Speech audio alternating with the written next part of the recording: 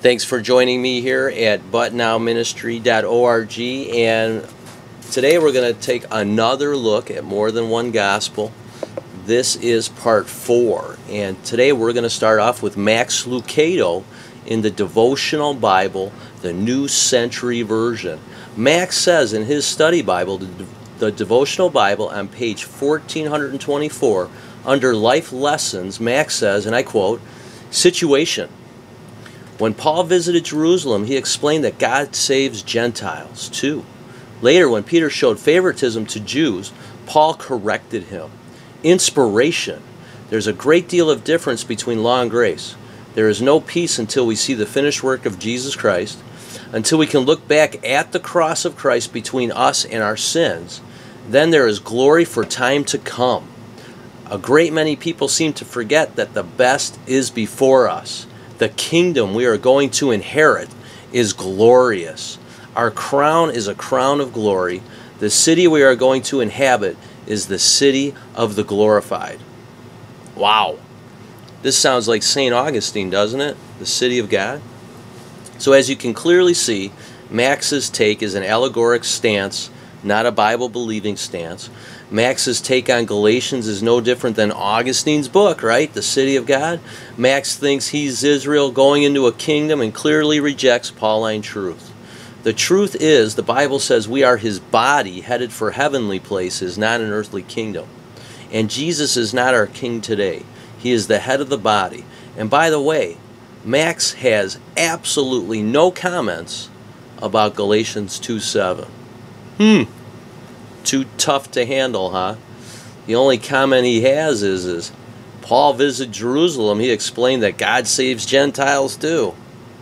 And by the way, in the New Century Version, it is said that in Galatians 2:7 that Paul was given the gospel of the Gentiles. It's not even the gospel to the Gentiles, okay? And that is wrong. Paul was given the gospel of the uncircumcision. Okay, big difference there. Okay. And then, yes, he went to the Gentiles and then he went to the heathen, yes. But he went to the Jew first. Okay, that's what it says in 1 Corinthians 15, 1 through 4. And it also says, just do a study on the word first in the Pauline epistles. He went to the Jew first. Okay, that uncircumcised Jew is who he went to first. So as you can clearly see, right, this is Matt. The kingdom we are going to inherit is glorious. I'm sorry, I'm seated in heavenly places, Max. So Ephesians 1:3, this is what Max rejects. Ephesians 1:3, "Blessed be the God of our Father, of our Lord Jesus Christ, who hath blessed us with all spiritual blessings in heavenly places in Christ." Ephesians 1:20, "which he wrought in Christ when he raised him from the dead and set him at his own right hand in the heavenly places." Ephesians 2:6, "and hath raised us up together and made us sit together in heavenly places in Christ Jesus." That's where I'm sitting right now, Max.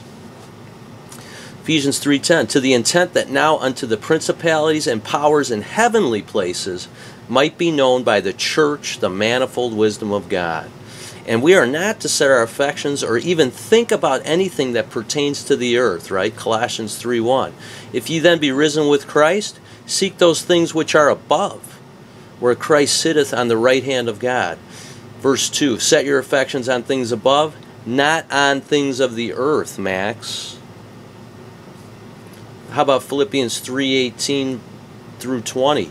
"For many walk, of whom I have told you often, and now tell you even weeping, that they are the enemies of the cross of Christ, whose end is destruction, whose God is their belly, and whose glory is in their shame, who mind earthly things. For our conversation is in heaven, from whence also we look for the Savior, the Lord Jesus Christ." So clearly the Bible says that he's an enemy of the cross. He's an enemy of the cross of Christ. He minds earthly things. How about Spiro Zodhiates? I think that's how you say his name. He has the Keyword Study Bible. He was a Greek-American Bible scholar.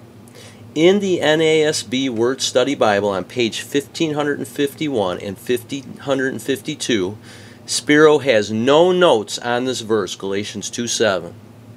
Another one. I wonder if it's too controversial.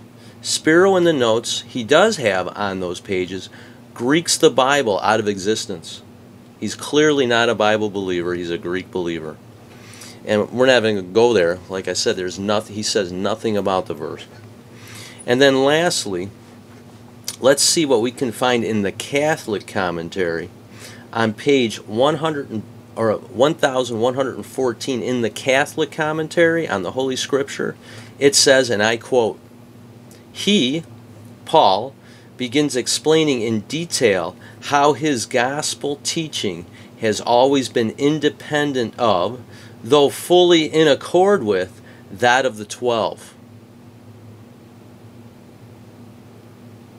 So independent of, though fully in accord with. So let me ask you something. Does that make any sense? It's independent and in accord.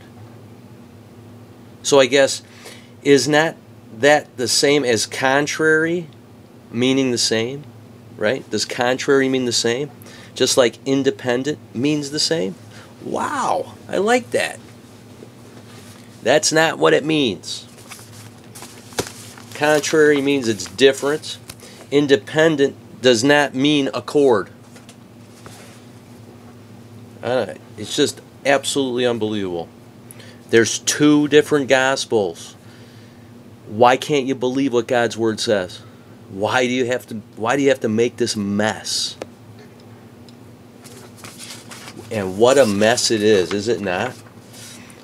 So again, let's look at Peter's gospel and Paul's gospel. Okay, here's Peter's, Acts 2:36.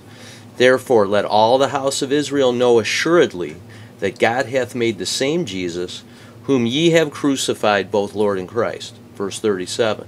Now when they heard this, they were pricked in their heart, and said unto Peter and to the rest of the apostles, Men and brethren, what shall we do? In verse 38, Then Peter said unto them, Repent and be baptized, every one of you, in the name of Jesus Christ, for the remission of sins, and ye shall receive the gift of the Holy Ghost. Now was that good news? Was that good news? He pricked them in the hearts. Because he said that they crucified Jesus Christ. Peter was guilting them. So, is that good news? And then what they have to do because of that? They have to repent and be baptized for what? Is it forgiveness of sin? No, for remission of sin. So their sins aren't even forgiven yet.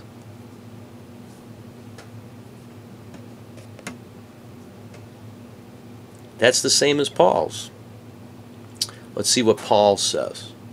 1 Corinthians 15, verses 1 through 4. Moreover, brethren, I declare unto you the gospel which I preached unto you, which also you have received, and wherein ye stand. Verse 2, by which also ye are saved, if ye keep in memory what I preached unto you, unless ye have believed in vain. Verse 3, for I delivered unto you first of all that which I also received, how that Christ died for our sins according to the Scriptures. Verse 4, and that he was buried, and that he rose again the third day, according to the Scriptures. Wow, I don't see repent in there. I don't see baptized. I don't see remission. I see that Christ died for your sin, and if you believe that, you're saved. Romans 5:10, for if, when we were enemies, we were reconciled to God by the death of his Son, much more being reconciled, we shall be saved by his life. Wow, I don't see repent and be baptized. How about 2 Corinthians 5:21? For he hath made him to be sin for us, who knew no sin, that he might be made the righteousness of God in him. So Peter never preached the death, burial, and resurrection, right? And Paul never preached repent and be baptized for remission of sin.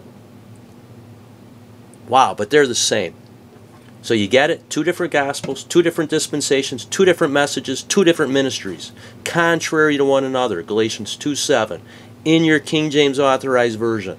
But contrary-wise, when they saw that the gospel of the uncircumcision was committed unto me, as the gospel of the circumcision was unto Peter. One last note. In summary, John MacArthur, R.C. Sproul, Max Lucado, and Spiro Zadiades, I'm probably saying it wrong, whatever, all agree with the Roman Catholic text. Now you can spot a liar. Thanks again for joining me through this series, another look at more than one gospel. I hope this helps you to understand the gospel of the grace of God with clarity, that it is without works.